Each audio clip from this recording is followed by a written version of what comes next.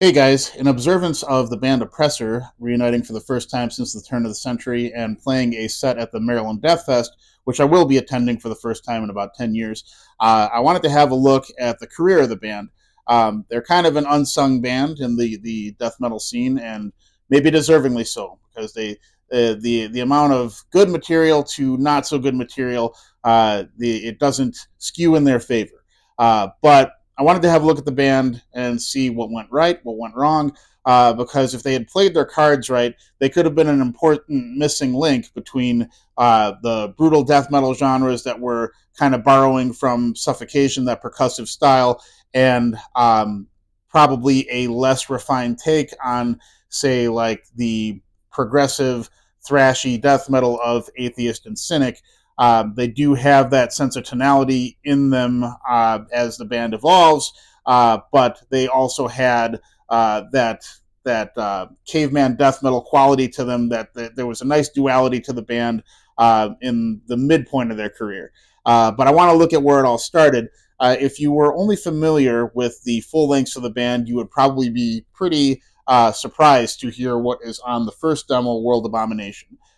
This is pretty much just straight up knuckle dragging death metal. Would sit comfortably alongside a band like, say, Obituary. The one thing to note is, even at this stage of the game, they were reliant on the big chorus to make the songs memorable, which kind of betrays the death metal ideals in a way. But immediately you could see from the first song, there's only a couple of themes that repeat, and it really tries to make sure that that chorus stays in your head. And that's going to be something that we're going to see even as the band evolves.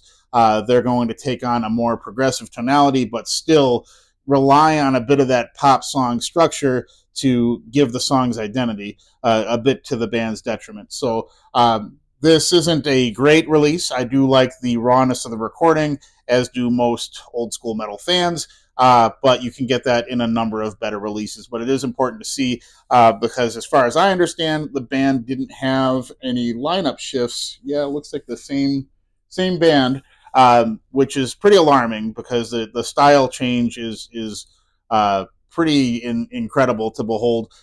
So to all be on the same page, to have all four band members want to evolve in the way that they did, it is a bit surprising. So the real growth you're going to see is in their second demo, as blood flows. This is essentially all of the songs that you're going to see on the first full length record, without two tracks, I believe. And the change in the style is very much apparent. There's a lot more dexterity in the musicianship. They did try to have less of that, 4-fret caveman death metal aesthetic, and use a lot more of the tonal palette of the guitar to give the song's identity. And it's a solid demo.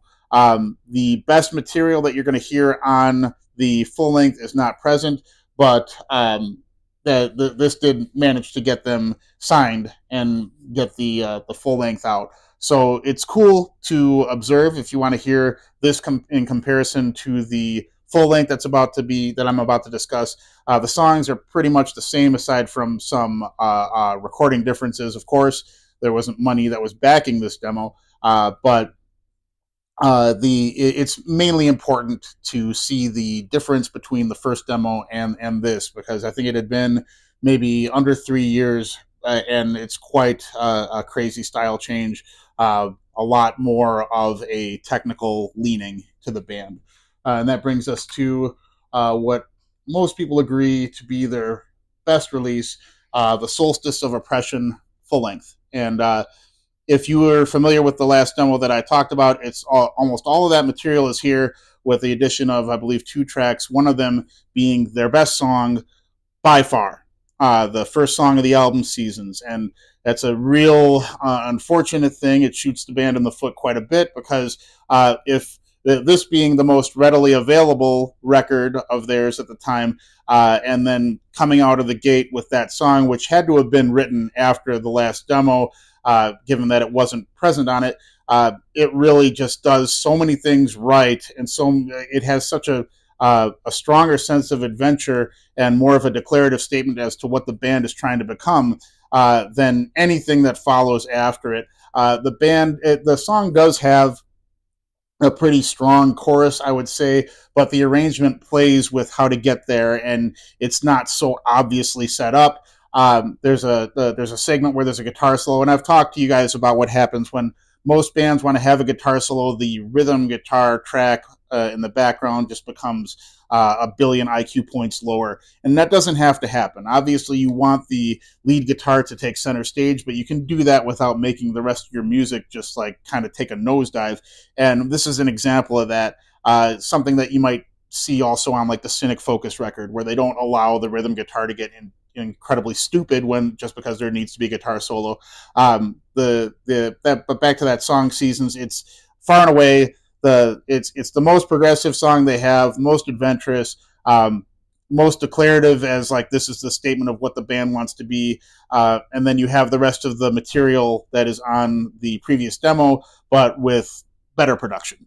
It's still a very raw sounding record, and I do enjoy that about it. And there's a few interludes that are also utilized on the record to break up the flow. One thing you're going to see is the band showed a lot of advancement in that first song, but some of the songs that are on the demo, you could tell that they do not know how to develop their musical vocabulary to the point where they can get out of some holes that they create in the song structures. They find themselves getting stuck in like a 6/8 rhythm, and every kind of rhythm and tempo does have its own utility in a song, but you can really feel the fatigue that will present if you can't break out of it, and the song just stays like that. And the second half of the record is pretty much firmly rooted in that 6/8, that quicker waltz rhythm.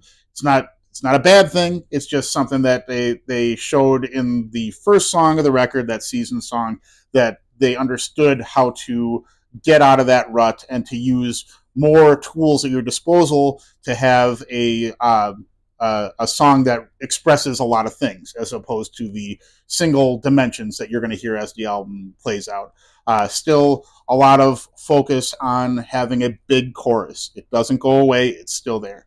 And that brings us to this record, Agony. This is actually my first exposure to the band. I grew up near Chicago, and I remember when I purchased this is when I had to have been, I believe it was early 1997. I probably wasn't quite 16 yet.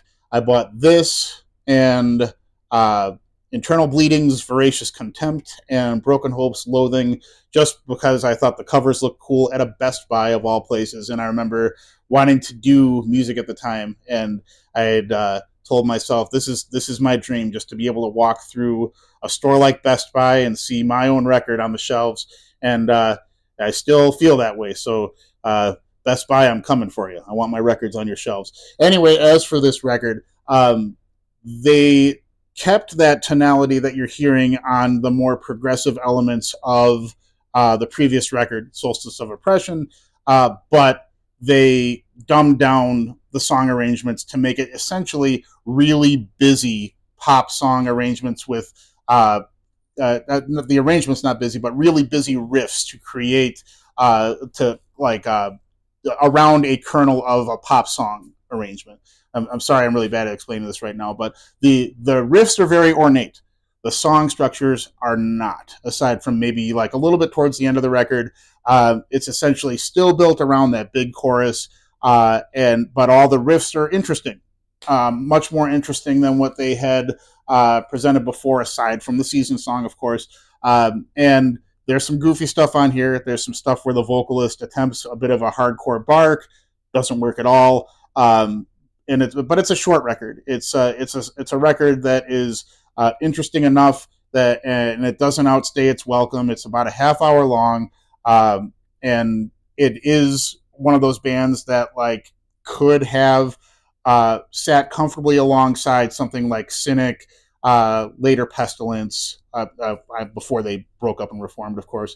But it was still a little bit too far in the pop realm reliance of the chorus. The songs still weren't adventurous enough. It was just really dexterous riffs in kind of a pop song arrangement. Which brings us to the last record, That's when things really kind of fell apart. Sorry, my light is looking pretty terrible. I don't know if you guys can see that. This is the Elements of Corrosion record. Um, and they decided to really just kind of magnify their weaknesses on this one.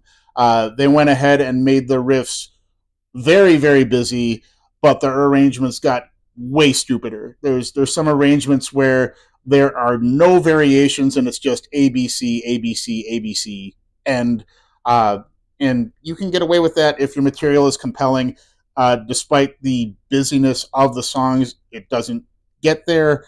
But there's some cool riffs on it. One of the things that they did on the previous record, Agony, that they continue here is they have a nice duality where there'll be a riff that's very busy, not a time signature that you're going to immediately latch onto, but it's like kind of a staccato, a lot of stops and starts, but the drums will be a constant blast beat throughout it. So you have this kind of momentum as if a train is carrying you through it, but the riffs have a stop and start nature, so you have like a sophisticated melody and a caveman-like rhythm. So you get that nice duality, and that they do that on this record too.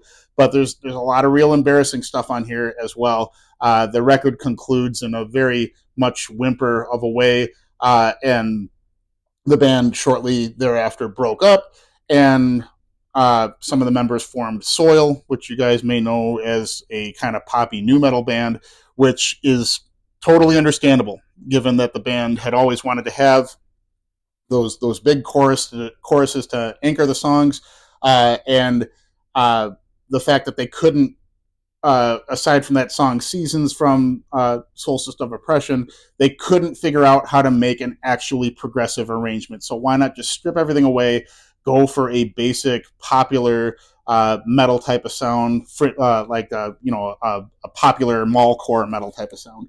It makes perfect sense. But yeah, there's the opening of this record. It's essentially an exercise. It's a guitar solo type of exercise, and it does not add to the song. It's a real mess of a record, and you could feel that they just kind of didn't want to be there when you're trying to listen to it actively and pay attention to the arrangements. It feels laborious, and not in a way that like beckons you. It just feels like the band had checked out, even though the riffs are creative in a way. It feels like they just don't have a story to tell.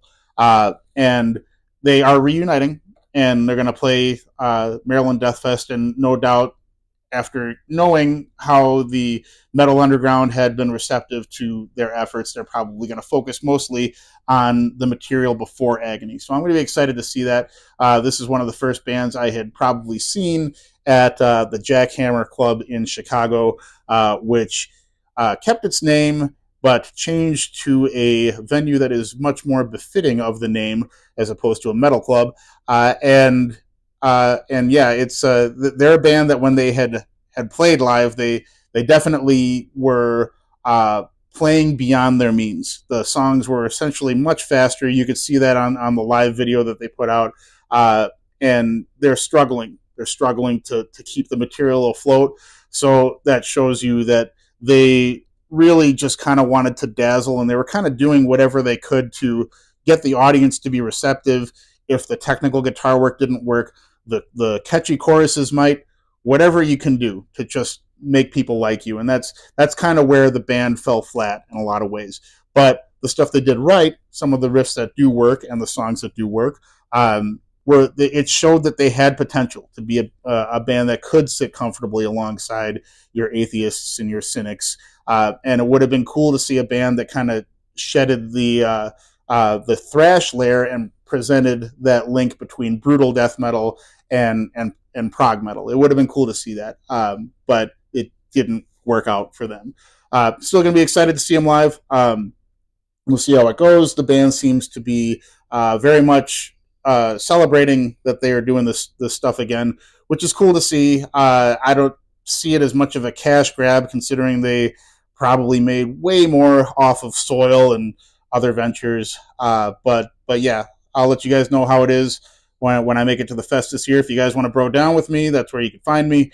But yeah, band worth checking out. noteworthy band, almost there, not quite, showed potential, and didn't fully realize it. But yeah, thanks for listening.